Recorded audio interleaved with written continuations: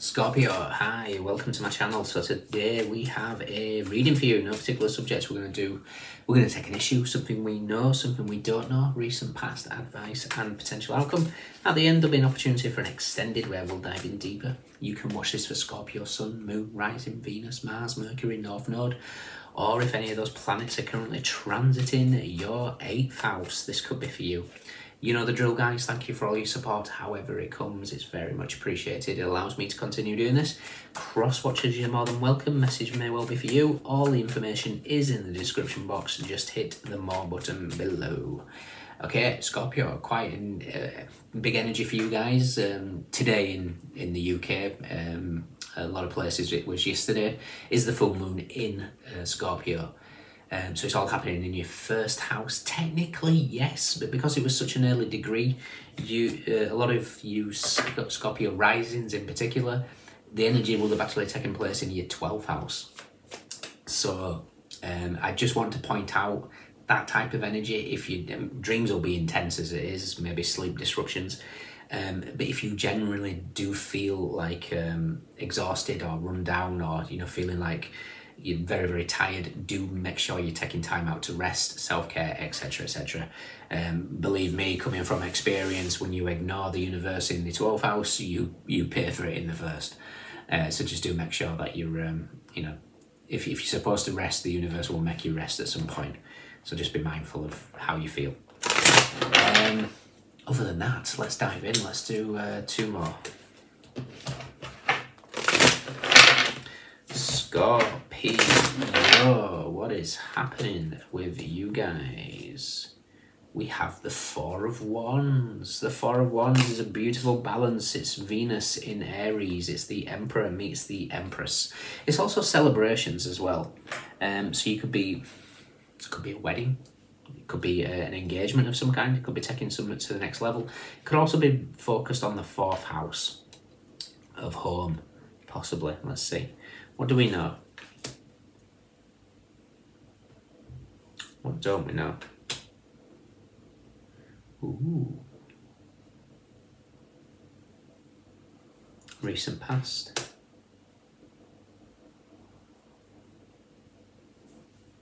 Advice.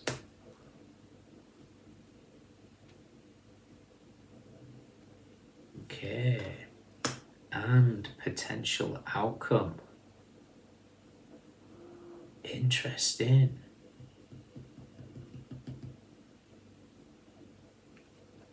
Okay. How weird. Yeah, 7 of Swords. Right. This is going to sound really, really strange, but there's something that, because it's like an amazing spread until we get to the end, but it's good when I'll explain it. So 7 of Swords is obviously, it's that kind of not very pleasant. It's deceit. It's yeah, not fantastic. With the Queen of Cups in this deck, it looks like she's handing out humble pie. 4 of Cups. Knight of Pentacles, King of Cups, 2 of Pentacles, the Hierophant, 2 of Swords, the 10 of Wands, 4 of Swords, and the Devil. With the Tower. Alright, I was going to be looking for the Tower in a second anyway. With the 6 of Pentacles. This is interesting. So, especially with the Hierophant next to, what was the Hierophant next to? 2 of Swords and the 2 of Pentacles. 2 of Pentacles being the Wheel of Fortune meets the Devil. So, and the 6 of Pentacles being the Moon in Taurus. Right, Tower and the Devil. It's kind of like the 3 of Pentacles, Mars and Capricorn. Friends of Fate, the Norns, weavers of the past, present and future. This is going to sound really strange because I'm not a gamer myself or anything like that, but I'm kind of hearing the NPCs, the non-player characters in your life, they're going to start getting removed. It's like anything that is deceitful in terms of that 7th house energy, because your Taurus energy for Scorpio is your opposite sign. So you being 1st house, opposite sign is the 7th, which is partnerships, creativity, partnerships, one-on-ones, very all 7th house stuff. The interesting energy for just wondering what that noise was. The interesting energy for Taurus at the moment, and I did slightly anticipate that this would be spoken about in this reading, because the fixed signs have those, you know, connections. You guys, Taurus, Leo, and Aquarius. Sedna, the legend of the, you know, complete betrayal by the father, of cutting her hands off when she's trying to climb into a boat, feeling of betrayal in all aspects of life, has been in Taurus as a point since the 60s, and it leaves in like 2 days.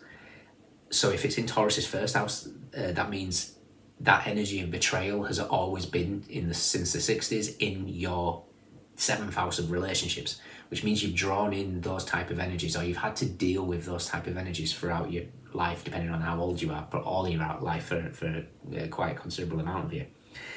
And it's like when that moves into Gemini, it leaves your 7th house. So it's like an end of a betrayal in terms of relationships or partnerships or contracts.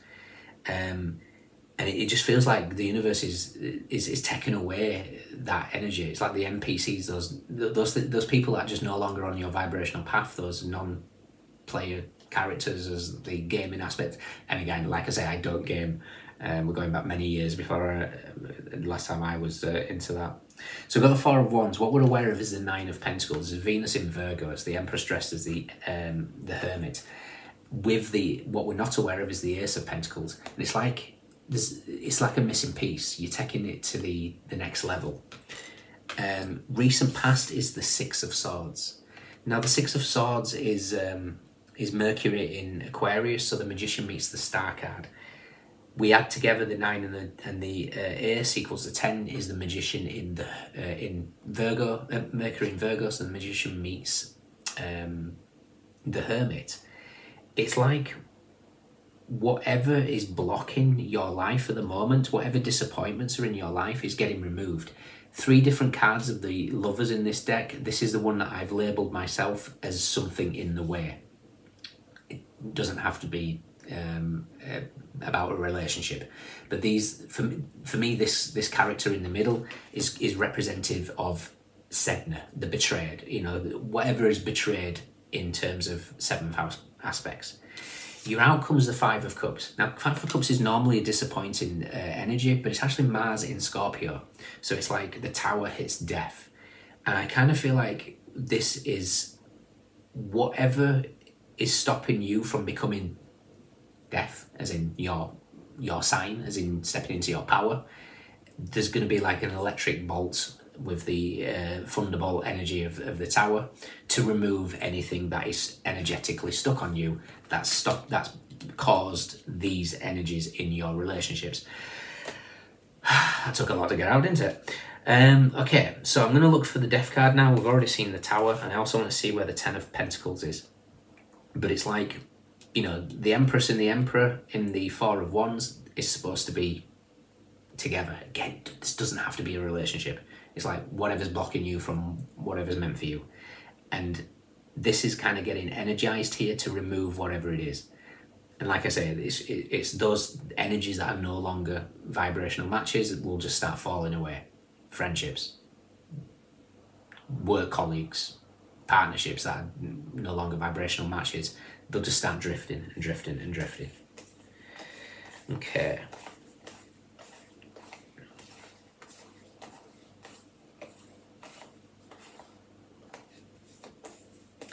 Ten of Pentacles is with the Chariot and the Ace of Cups.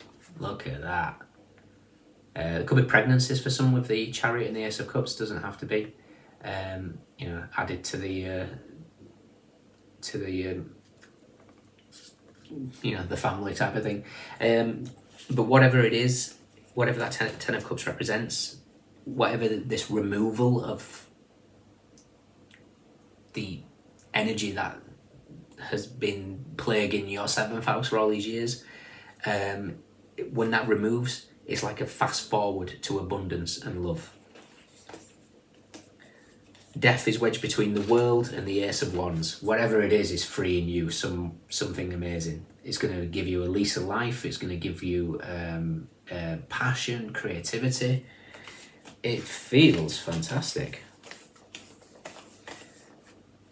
I just want to see where the Ten of Swords is as well, because the Ten of Swords is actually the, in a different deck, is representation of Sedna.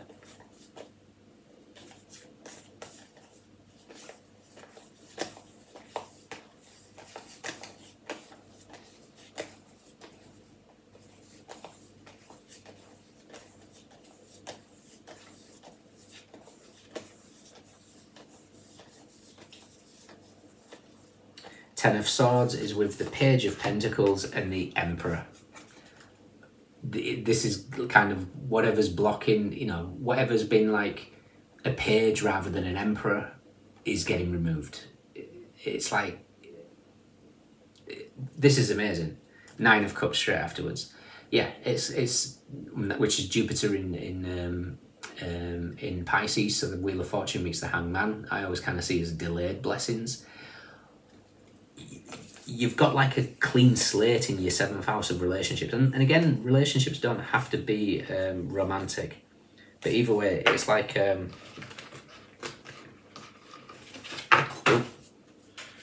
dropped a card. It's obviously going to be significant, so let me see what it is.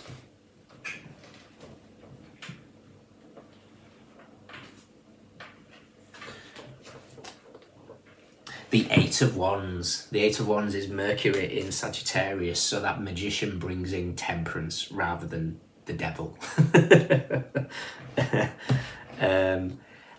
Yeah, whatever this is, it's like energies are getting removed to align you to Emperor and Empress. You know, this is celebrations, joy, the correct alignment to match your vibrational frequency. I like it. Interesting. In your extended, let's we'll look at what then comes in, if that makes sense. We'll mirror this reading. The recent past will be what's getting removed, but the rest of it is going to be focused on what it's actually allowing to come into your life. Interesting. Okay, guys, let me know if this resonates, and join me if you can in the extended. Venus in Aries, Venus in Scorpio, not Scorpio, oh, you could have Venus in Scorpio, Venus in Virgo, Mercury in Aquarius, we have Gemini, we have Mars in Scorpio, Moon in Aquarius, Moon in Cancer, Jupiter in Capricorn, Taurus, Moon in Libra, Saturn in Sagittarius, Jupiter in Libra, Capricorn, Aries and Scorpio, Moon in Taurus, Gemini, Aquarius, Mercury in Cancer, Wands, Swords, Pentacles, Cups. Everyone's here. Those are your standouts. Take care. See you soon. Bye.